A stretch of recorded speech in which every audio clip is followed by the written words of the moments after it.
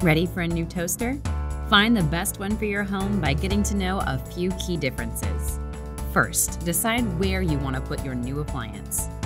Using an extension cord is a fire hazard, so make sure you found a spot that is no more than 2 feet from a compatible outlet.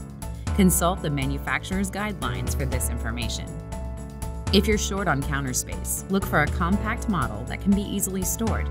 Specifically designed for toasting bread products, pop-up models generally come in 2 or 4 slice varieties.